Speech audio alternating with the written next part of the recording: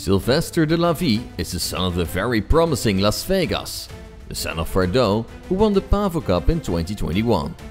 Today, Las Vegas is under the saddle of top rider Emily Scholtes and will be trained towards the highest level.